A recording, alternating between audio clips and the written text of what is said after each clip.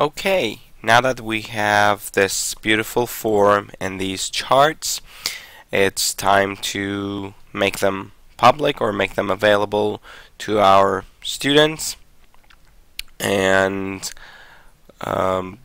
start collecting data and showing that data on the fly.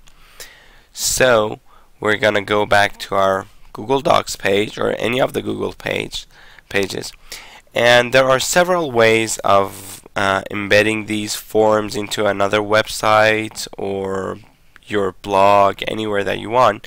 But for now, we're gonna look at Google Sites. So I'm gonna click on Sites, which will open up my sites, and this is the site that I'm using, and you see that those charts have been updated. I'm collecting the data on one side and I'm showing these charts on this side, and I have worked on these websites a little bit more, added more content, but basically adding those content that we have from our Google Docs would be very simple.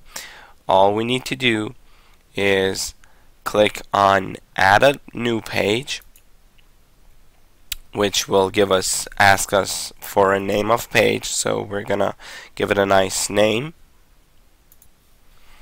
I'm gonna type form and charts here, and just select the defaults. It would be a normal web page, and put it at the top level, and just say create. So it's going to create this page for me, and because I like to have the form on one side and the charts on the other side, I'm going to go ahead and change the layout to 2 columns. I can also select 2 columns this way if I want to add more header here. So I can add more description here, but I will go ahead and click on Insert, and on the left hand side I will select Spreadsheet Form. It'll look into my Google Docs directory and show me all of the forms that I have, in this case we're gonna select Google Apps Demo Form and click Select, and I'm gonna leave the width out so it'll fit perfectly. I don't want any borders, and include the title.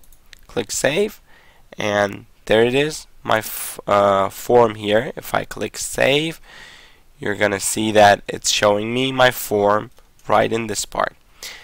In order to add my charts here, I'm gonna edit the page again, and on the right hand side, I'm going to go ahead and insert charts, and one more time it's showing me what charts I have available. My charts were in Google Apps Demo Form. Click Select, and it's going to show me all the charts that I have. And now, because I was demonstrating these, I have duplicates, but I can select the charts that I want. Let's say this one. Come back here, select the I don't want any borders, select the title, which would be chart 4, or I can say pie chart, and the width I'll get rid of, so it'll be 100%, and the height, and let's click Save. There it is. If we save it, we have our chart, our form here, chart there, and I will add the other chart the same way down here. So I've gone ahead and added the bar chart down below as well, and with the same settings, and this will be it for this video. In the next video I'll go over how we can submit these and update the charts in this site.